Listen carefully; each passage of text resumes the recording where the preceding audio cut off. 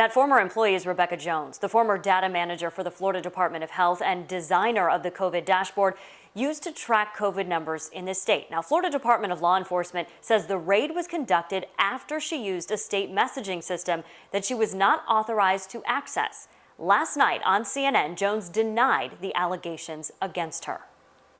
A lot of the language that was used in it is not the way I talk. And the number of deaths that the person used wasn't even right. They were off. They were actually under by about 430 deaths. I would never round down 430 deaths. Tonight, 10 Investigates' Jennifer Titus is taking a closer look at the exact warrant and explains why some lawmakers are calling for their own investigation into exactly what happened. It was definitely shocking to me. Senator Shevrin Jones is not the only lawmaker with questions after seeing this video that former Florida Department of Health data manager Rebekah Jones posted on Twitter. Calm down. Calm down. From Agricultural Commissioner Nikki Fried to Congressman Charlie Crist looking for an explanation that led to the intense moments inside her home. I believe that this could have been done differently. In a statement, the Florida Department of Law Enforcement says agents knocked and called Miss Jones, and she refused to come to the door for 20 minutes. When I first saw the video, the first thing I thought was, this is insane.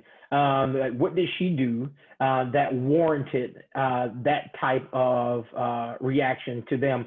FDLE goes on to say our investigation began last month following a complaint by Florida Department of Health that a person illegally hacked into their emergency alert system. 10 Investigates obtaining the search warrant affidavit that says on November 10th, an unidentified subject gained access to a multi-user account group and sent a group text that said, "It's time to speak up before another 17,000 are dead. Be a hero. Speak out before it's too late."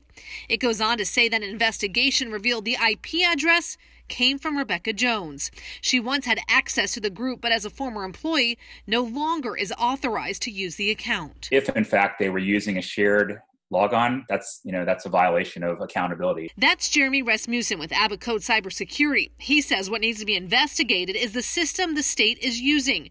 The affidavit states that all users assigned to the state emergency planning group all share the same username and password. So would you say that this is a vulnerability in the state system? If the state didn't have such a system in place, single sign-on with multi-factor authentication, provisioning and deprovisioning as a workflow, then they're lacking in their security. If we do have a flaw to where there is one password, one username that's across the entire department, of course, that's silly. That should not even be the case. Senator Jones says he is calling for an independent investigation to look into the system as a whole.